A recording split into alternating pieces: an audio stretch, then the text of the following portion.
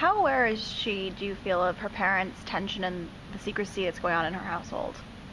I don't think she's like consciously aware, but I think that's one thing that's cool with the music thing is it kind of like seeps into her songs, and it's kind of like, I think that's what it's all like, everything that's going on with her parents, it affects, you know, their child, and it affects all of that. So I think eventually she'll become more aware, but I don't think on a conscious level she really realizes that there's some serious problems.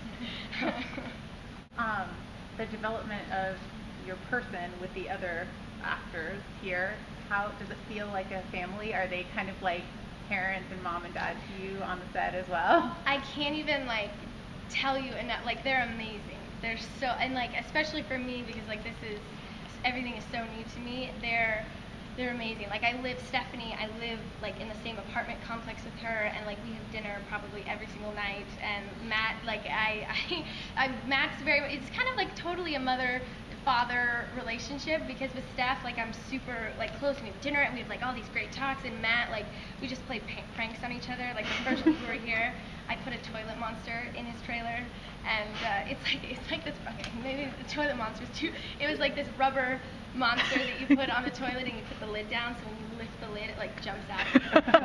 And like on the pilot we would make all these bets, and whoever lost the bet would have to say the other person is God for the next hour anytime someone would talk to you. And I lost like every bet, so for the next hour every time anybody talked to me I'd have to be like, Matt Passmore is God. Anyway, yes.